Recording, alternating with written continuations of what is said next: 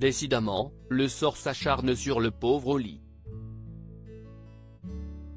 Le chanteur toulousain âgé de 26 ans, qui forme avec son frère le duo Bigflo et Oli, a récemment été arrêté par un vigile alors qu'il venait d'acheter plusieurs exemplaires de leur dernier disque.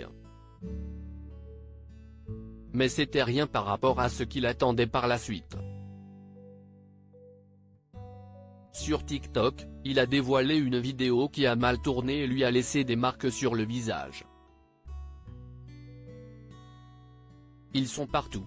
Alors que leur nouvel album intitulé Les autres souhaitez nous est officiellement sorti dans les bacs le 24 juin 2022, déjà 36 892 équivalents ventes selon le Snap, Bigflo et Oli ont multiplié les événements promotionnels aux quatre coins de la France.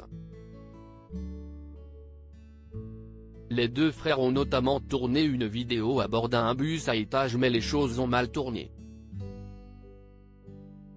On faisait les beaux sur le toit d'un bus et puis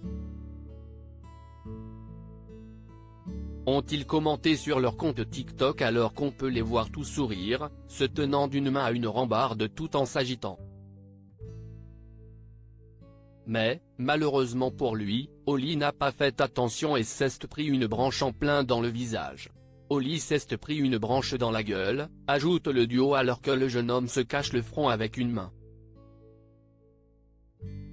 Et pour cause, il a récolté une longue égratignure rouge allant jusqu'aux cheveux et une plus petite au-dessus du sourcil.